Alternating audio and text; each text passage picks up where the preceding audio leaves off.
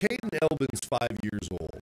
He started fishing at age 3, so Kaden's been a fisherman nearly his entire life. We got to break him in right, I guess. Oh, I enjoy it. It's a kick watching him fish. He does a pretty good job. Yeah. I enjoy watching him. I'd rather have him catch all the fish than me catch any fish.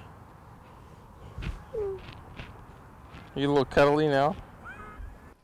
On this morning at the confluence of the Snake and Clearwater Rivers in Lewiston, Idaho, they caught this king salmon together. There's another one. Got him? Yeah, oh yeah. Good. You ready? You hold right here. Oh, he's back there. Oh, it's a nice fish, you guys. It's a nice fish. Can't let it touch the side of the boat. That's like the cardinal Go rule. around the front side, you guys. Take a look. Whoa! They're not fast at all. But there you go. Oh, Good yeah. job. Okay. That's a September salmon. And after that 20-pound king was put in the fish Oh, box, he's still flying. it was time to call Mom. We got a salmon. It's kind of fun just to relax, have no pressure with clients, just sit back and sit there with my boy and, you know, slap some steelhead and catch a salmon. It was a perfect morning.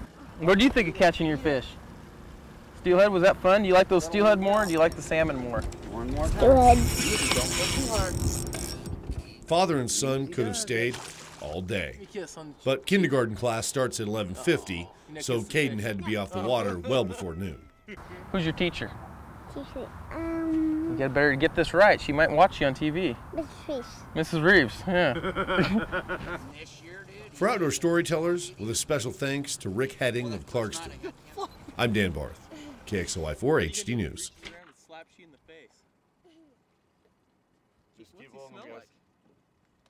Oh, that's so fun, Like you guys. what? Dead fish?